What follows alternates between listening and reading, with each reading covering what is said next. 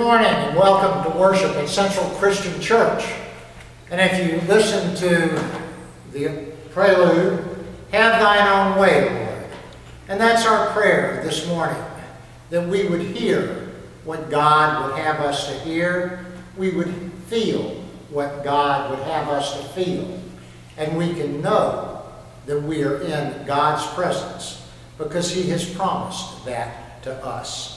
So we open this morning with our call to worship, which comes from Psalm 66. Those of you that have a bulletin, I hope you will read along as we read responsively. I will open and you read when it's your turn to read. Let's read responsively. Make a joyful shout to God, all the earth.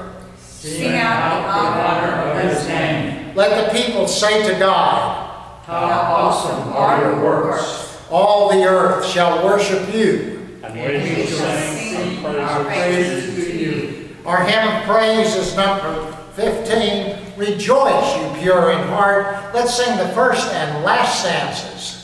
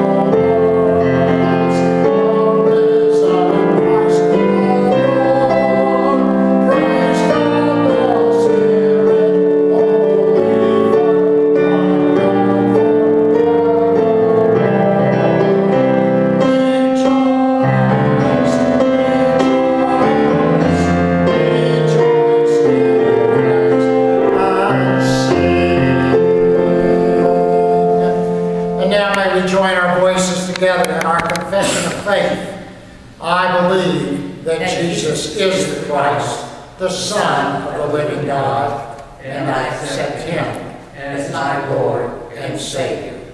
Amen. Will you pray with me? Loving and merciful Heavenly Father, we come this morning with thankful hearts for so many things, for all that you have given to us. And we stop and examine our lives and see the blessings, our families, our church, enough to eat, a house we live in, clothing to keep us warm. We thank you for our country. And Father, there are some things we forget to thank you for at times. And this morning, in this time of strange being, we thank you for our pets because they're so comforting and they give us companionship. So we do thank you for them, and we thank you for our health, and we thank you for the health of those around us. But as we pray for health, Father, we pray for the health of our country.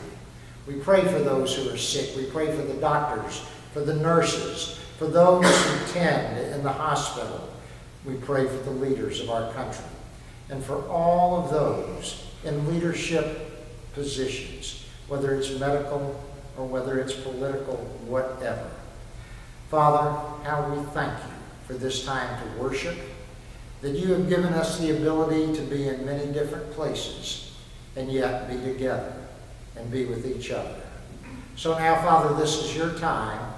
We thank you for the time, and we thank you for the prayer that you taught each one of us when you taught us to pray. Our Father, who art in heaven, hallowed be thy name. Thy kingdom come, thy will be done, on earth as it is in heaven.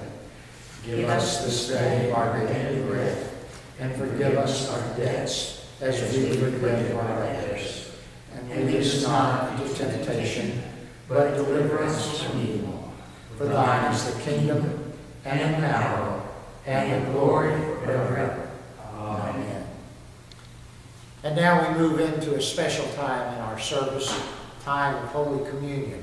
And I would ask you, if you will, as we prepare in our hearts, Let's sing just one verse of a wonderful hymn of the church, number 585, What a Friend We Have in Jesus.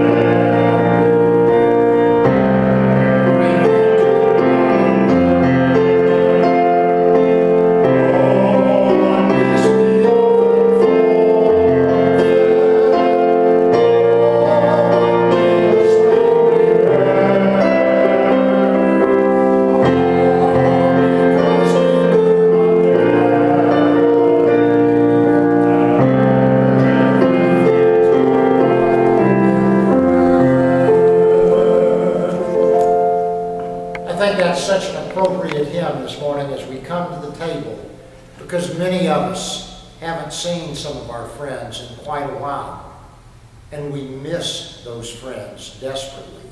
We miss the social contact. We miss knowing that they're okay. We miss nurturing them, and we miss the nurture that they give to us. Wouldn't it be nice to be able to sit down at a table with our friends and just talk to them and find out how they're doing? Well, the best friend we have invites us this morning to his table, the Lord's table. And we come not because we've earned that invitation, but because he loves us, and because he died for us, and because he rose for us. On the table are symbols of his body, his broken body, the bread that in a moment we will eat, and his shed blood, the wine that in a moment we will drink. So as we partake of these symbols, think about that friend who gave his life for us, that we might have eternal life. Will you pray with me?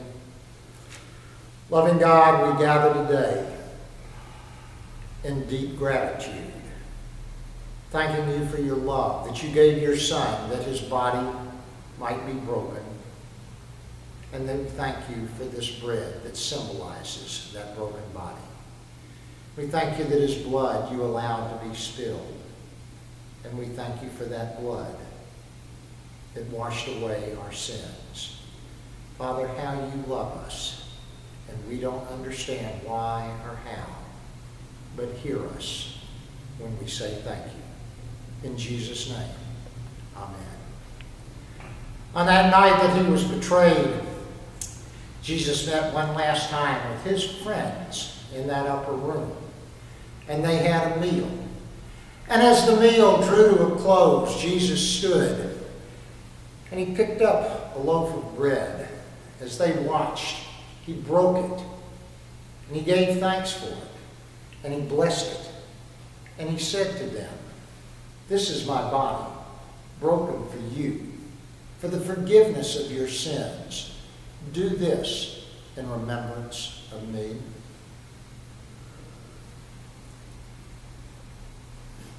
Then he took the wine, and he looked at them, and he looks at us this morning, and he said, "This is my blood, the blood of the new covenant, shed for the forgiveness of your sins and all who follow after you.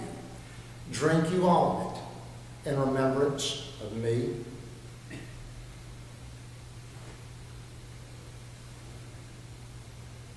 Once again, may we pray.